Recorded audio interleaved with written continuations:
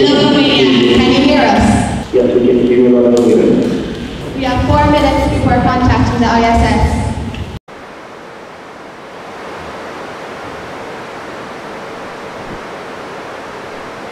Oscar Romeo 4, India Sierra Sierra, Echo India 1, India Sierra Sierra, over. India 1, India Sierra Sierra, this is Oscar Romeo 4, India Sierra Sierra.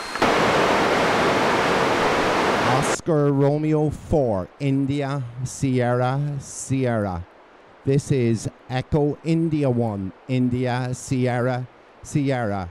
We hear you a little faint for the moment. How do you copy us? Over. Hey, this is the International Space Station, and I have you clear, a little bit faint, but welcome aboard the International Space Station, and I'm ready for the first question. Over. Question 1. What experiments do you think Leonardo da Vinci would carry out if he was in your place? Over. Daisy, that's a fantastic question. I think he would love to be here. He would have much better access to seeing the clear stars, and I think his creative mind would look at what we have available, and he would come up with experiments that we couldn't even think about. Over. Question 2. What are some of the most interesting experiments that you have been a part of in space? Over.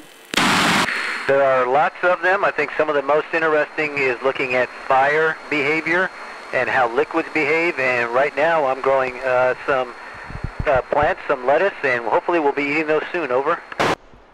Question 3. Could you simulate gravity with a centrifuge on the ISS? Over. Yes, we can, and we do. We do have some centrifuges on board. We can use them either for our blood samples, but then we have some experiments that go longer term using the centrifuge. Over. Question 4. What is your favorite aspect of being in space? Over. Well, floating is something very unique that we get to do here, and that's fantastic. But I think looking out the window at our beautiful planet. Over. Question 5. Do your cells and hair grow faster or slower on the ISS? Over. That's a good question. I think they grow about the same. I haven't measured them exactly, but it seems about the same. Over. Question 6.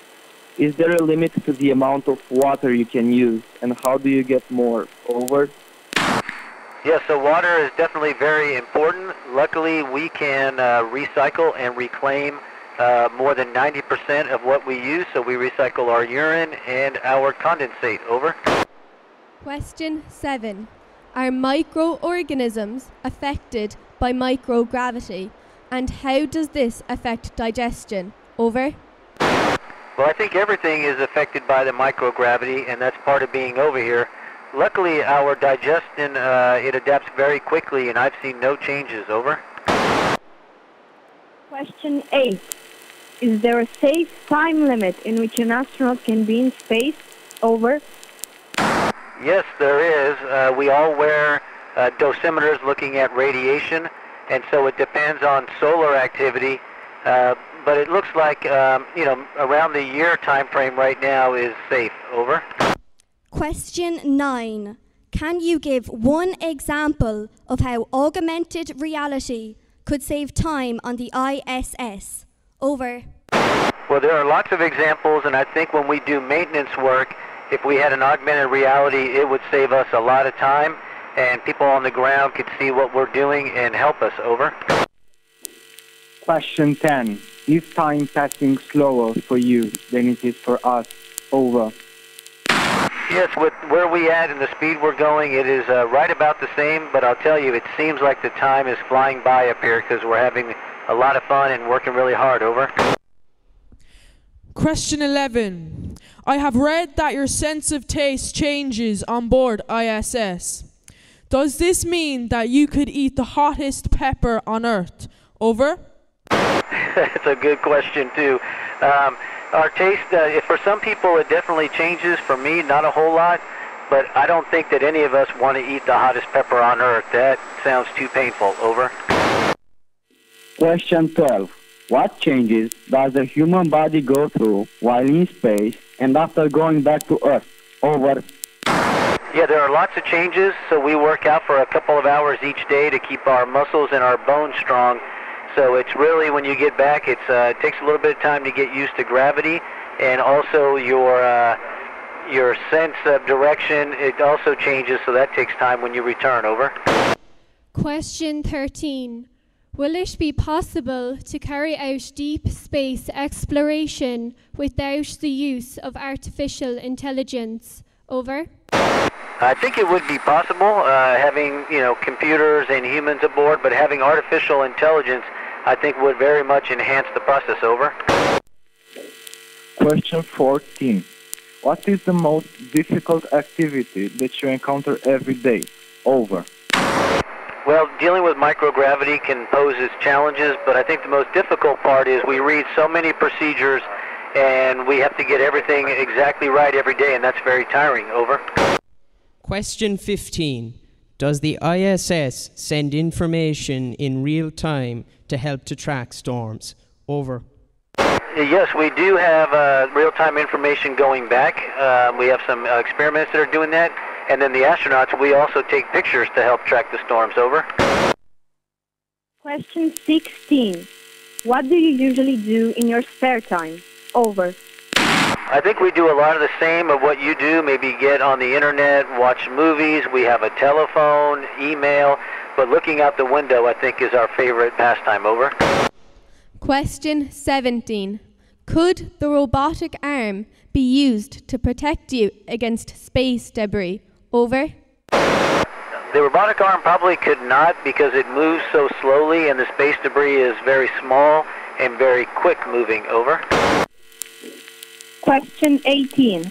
Does NASA plan any more updates to the station? Over. We are always updating the hardware that we have up here. We're looking at adding our capability for more astronauts to be up here to go higher than 6. So yes, we are updating it all the time. Over. Question 19. Is it hard to sleep in space as you float? Over. It's actually very nice to sleep in space. We have a sleeping bag that you can attach to the wall, or you can just sleep inside your little crew quarters, but it's super comfortable sleeping in space. Over. Question 20. If the colonization of Mars is reliable, when are we going to start moving there? Over. Well, we're making plans now to try to get to Mars, but I think it's still going to be a while, and hopefully some of you will have that opportunity. Over. Joe, thank you so much for answering those questions. Everybody here is just dumbstruck, and we want to show you how much we appreciate this from the 1,000 students here in Cork and from the over 100 people in Romania. A big round of applause, please, for Joe.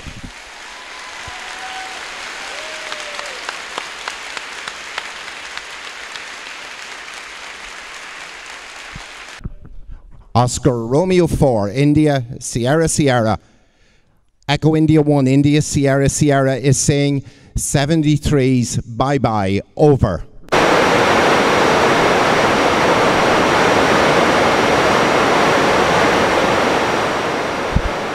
So now you can all breathe. Wasn't that fantastic? And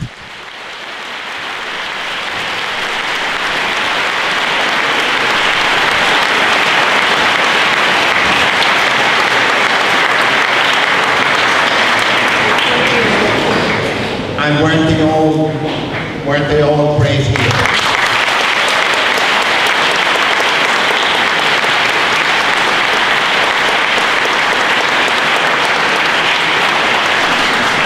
And no, Anna was not playing on her mobile phone. She was running another channel to Romania to make sure everything went well. Thank you, Anna.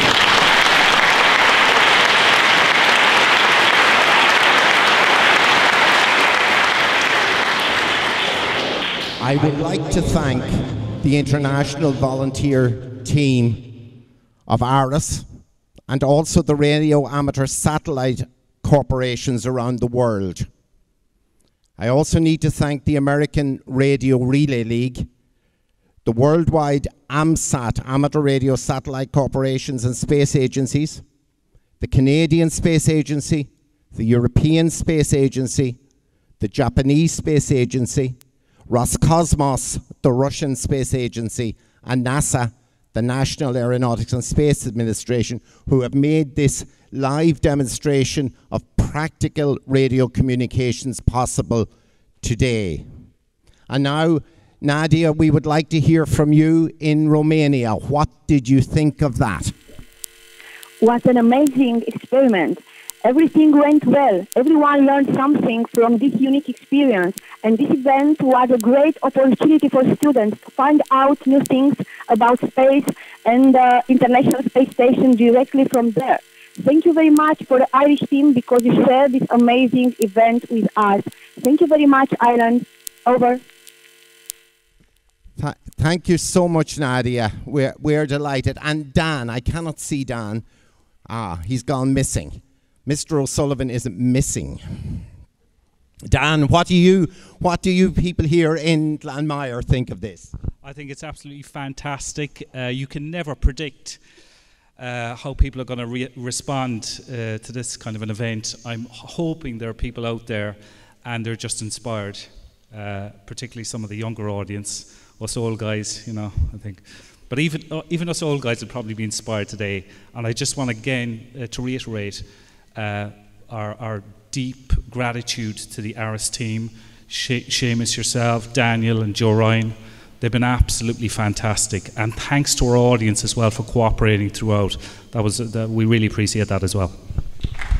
Before handing back to Glanmire for some more entertainment, I have to really thank the amateur radio technical team.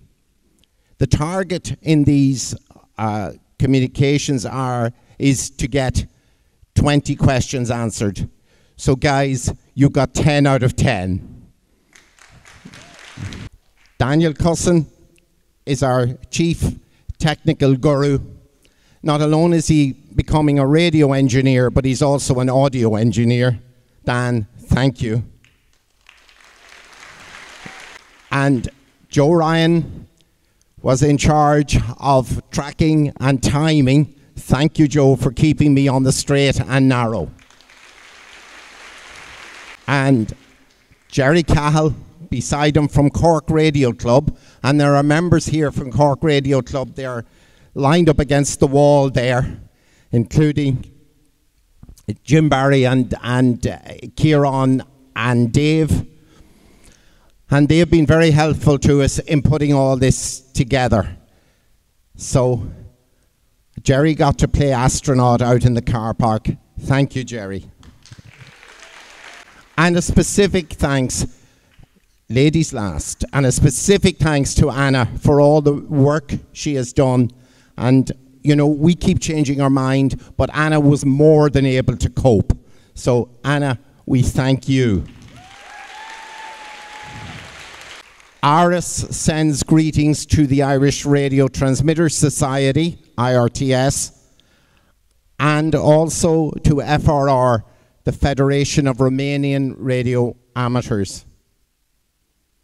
And to everyone here in the hall and listening, guys, I hope you enjoyed this as much as we here in the Radio Amateur team did enjoy setting it up.